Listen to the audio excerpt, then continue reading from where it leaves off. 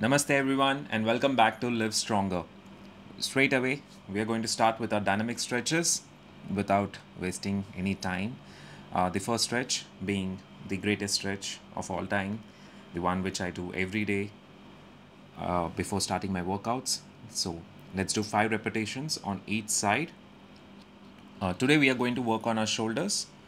I did mention this in my last video before closing, so no surprise here. So let's finish our 5 repetitions on each side. By now, I'm pretty sure you must have gained almost all the expertise possible in this particular stretch.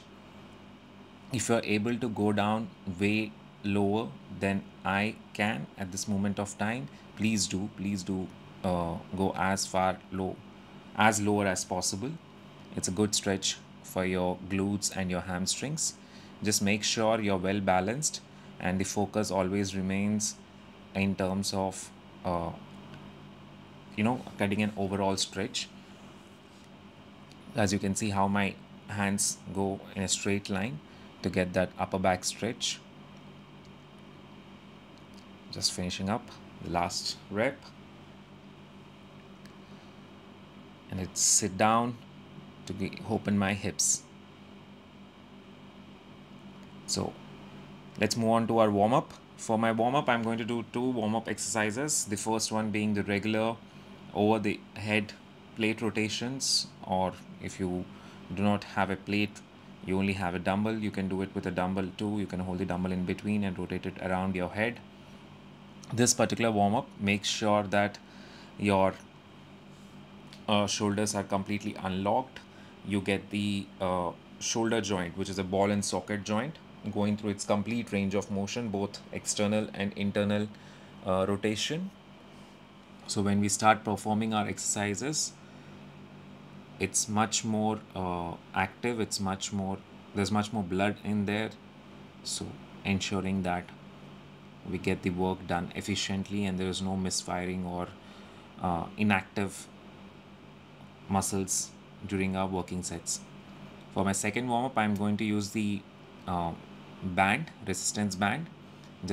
We have done this before also. Simply take a resistance band, hold it with both your wrists, make sure your elbows are just parallel at 90 degree. The entire focus has to be on rear delt contraction. The rear delt is located just behind your front shoulder, so just connecting under your armpit from behind your neck. So I'm trying to open my arms by contracting that small muscle or the small muscular area which can pull my arms apart without me moving my elbows away from my body. You can see I have moved to my sideline to show you exactly how or which muscle I'm trying to contract. If you look at exactly at my shoulder level, the small contraction, the small movement of my shoulder joint causing external rotation is what I'm trying to do. And that's it for our warm-up. Let's move on to our working sets. We are going to do overhead shoulder press for our first exercise. So in this gym there is an overhead shoulder press machine, so I'm going to use that. I'm going to do 3 sets, 12 repetitions each. If you have this machine, please do it along with me. If you don't have it, we have previously done it with dumbbells. You know how to do it. Just make sure your elbows are not flared out completely. They should be in front of you, like you can see in the video while I'm doing both these sets. Make sure the weight you start with is a challenging weight. You don't have to start with very small weight and then slowly build up. You can do that too, it's absolutely fine, but in our program we want to start with a heavier weight. In between the sets, I'm just taking 40 to 60 seconds of break because this is a machine based exercise and the setup is pretty well done. I just need to take out the pin, put in a pin, and I'm well supported.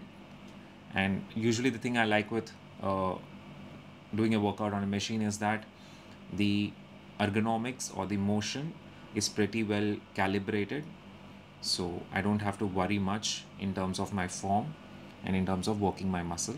As you can see, I was almost nearing my failure, so I paused for 10-15 seconds on my last set, and then I went again to complete my last few repetitions. Got a good amount of working done, especially on my front delts. My lateral delts were okay. I mean, not as much as my front delt, but my front delt were really fired up in this particular exercise. So that's the reason I choose to do this particular exercise. For my second exercise, it's basically lateral raises using the cable machine with tension. So side lateral raises.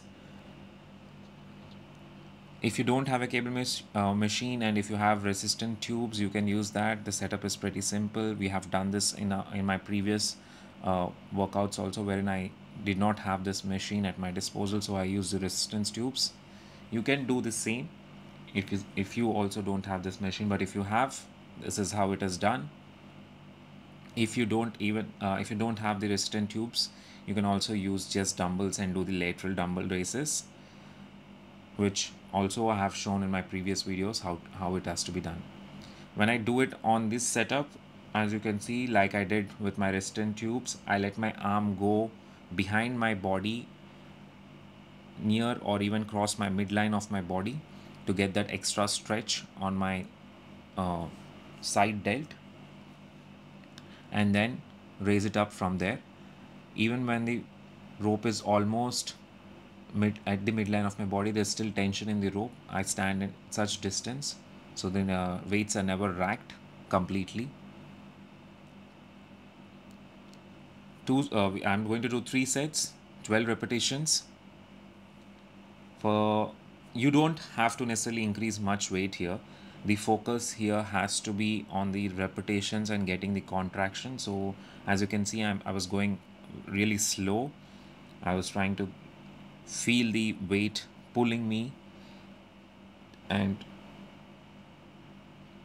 consciously putting the effort of slowing down the weight as it goes down, focusing on the eccentric movement. Make sure you always let the weight go behind you, way past your midline of the body, to get that extra bit of stretch. And from there, when you try to pick up, you feel that excellent contraction happening all the way up. The strength curve or the tension curve on cable machines are very excellent choice, especially when you're doing shoulder exercises, for any exercise. But for delts, I really like it, because unlike dumbbells, once at the lowest point where there is no tension on dumbbells, on cable, the cable is always pulling you across, so there's constant tension. In between these sets, I am just taking again 30 to 60 seconds of break only, because machine supported exercise, not much to work on, and not doing extreme amount of weight, keeping it pretty simple. So 3 sets, 12 repetitions each hand, good amount of work for our lateral delt.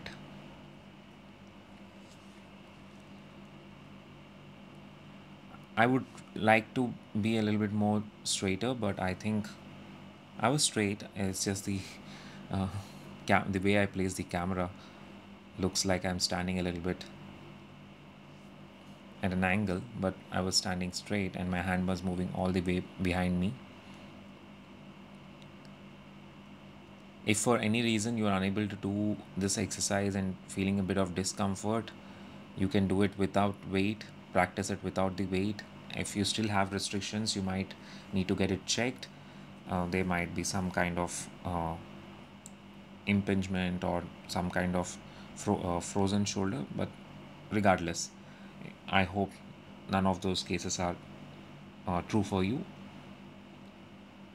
That's it. Last few reps for my left hand. I got a really good contraction on my lateral shoulder head, lateral delt. After this, we move on to our rear delts. So let's begin with that. For our rear delts, I'm doing the usual, which we always do. I have set up an inclined bench The incline is just about at 45 degrees. Grabbed couple of dumbbells which I can control the weight, not very heavy, not too light that I don't feel the uh, stress on my rear delt. And now I simply push the dumbbells behind my body. And when I do that, remember that all those muscles which are behind your shoulder, they try to contract to bring your arm behind. You might feel a little bit of upper trapezium activation, which is common because while doing this exercise, once you're at the topmost range and you create that extra push, trapeziums jump in. So just switch the angle a little bit so you can see me more clearly. Again, 3 sets, 12 repetitions, challenging weight. Weight shouldn't be very easy that, the pushing is absolutely easy. You have to feel the stress. I think you can see it in my face how challenging it was for me. Every repetition, that small pinching pain behind my shoulder with every contraction. But that's what we want to get done. That's a very small muscle to focus on. So the more challenging it is, the more work we get done. Let's go for our last set. Do take breaks if you feel that you need a longer break, more than 60 seconds up to 90 seconds. Even 120 seconds is not really required because these muscles are pretty small and they recover pretty quickly. But if you do, please do take that break. But otherwise, you can quickly switch, because once the setup is done and the weight is challenging enough, you don't have to move anything much. You can sit on the bench itself during the break and quickly get into the work exercise. That's it. We are done with this exercise. Now let's move on to our next exercise. For my next exercise, I'm going to work on my calves. It's been, I don't know, a couple of days or a day. I don't remember exactly, but as a short to my own self, I'm going to work on my calves a lot more. This time I'm using a Smith machine. You can see how I set it up. I took a step-up box, placed it just under the Smith machine. I placed a heavy dumbbell, not a small dumbbell, heavy dumbbell in front of on the step-up box so it doesn't trip off while I'm on the other edge. Just for my safety, I suggest and I recommend you do that too if you're going to do this setup. And the dumbbell has to be heavy enough, at least half your body weight, to make sure the box doesn't. Usually the good step-up boxes don't move, but still safety is our first concern. So I'm basically doing standing calf raises, 2 sets. I was trying to get as many repetitions as possible with that load, which is about, I think I loaded 50 kilos with both the plates together. And I was trying to be as explosive as possible on my raise up motion.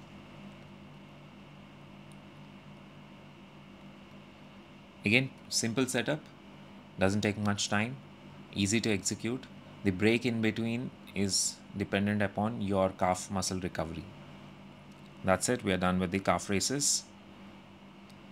For my next exercise, I'm going to do front raises. For my front raises this time, instead of doing with dumbbells, I'm going to use the cable machine because that's available and I really like to do it because of the constant tension it provides me. We do it like we do the front raises. As you can see, I'm going to do again 3 sets up to 12 to 15 repetitions. Make sure when you're raising the cable, it comes up to or above your eye level to get that extra amount of contraction, and let the cable go beyond or pull your hand beyond your midline of your body. So the cable should always be under tension. 3 sets. The break in between, again 30 to 60 seconds, not long breaks. You can see clearly how the cable goes down behind my body. and the cable is still under tension, and from there when I pull up, my lats my front delts are working really hard to get the weight till my eye level. You might feel a little bit of contraction in your chest muscles also. That's absolutely fine. Chest also does adduction, so that you would feel a bit of contraction in your chest muscle, but most of the work was done with your front delt. And for my last exercise, I'm going to do bus drivers.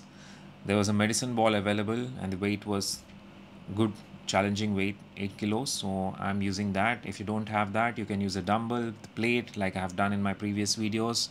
Absolutely your choice.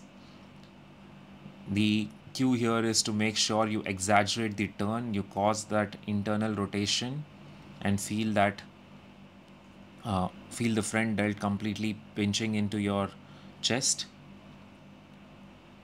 You can see it in my face how challenging it was. I have done 2 sets, 12 repetitions, and it got my shoulders on fire. And we'll finish off with decompression.